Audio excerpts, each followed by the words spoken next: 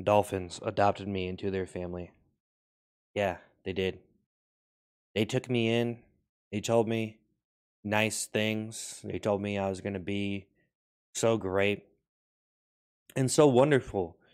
And it was a nice experience. It was a beautiful experience, and it was a place for me to be, and I was loved, and I was cared for. And they took me in, and I was blown away. I cried, and the dolphins, they all hugged me and took me down to their little house in the sea. And I know maybe that's scary to some people. Why is the ocean so scary? I don't know.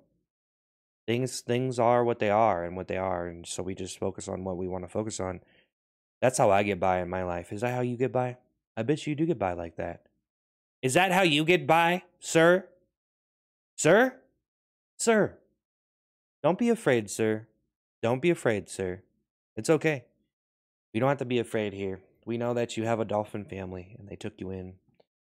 And you feel good about yourself because you have a family that appreciates you, and you can say, hey, anytime you want to. You can say, hey, hey, hey, hey, hey, hey, hey, hey, hey. And they say, ho, ho, hey, ho, ho, ho. And you go, whoa, whoa, whoa, hey, whoa, whoa. And they go, ho, ha, ha, ha, ha, ha, ha, ha, ha. And you go, hoo, hoo. And they go, ooh.